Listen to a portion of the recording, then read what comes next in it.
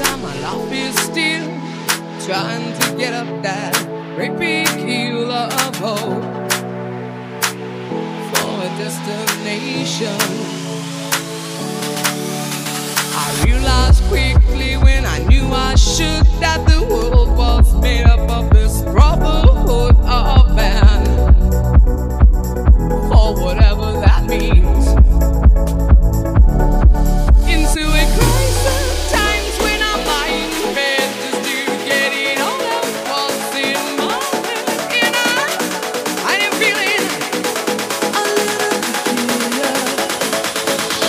And I say,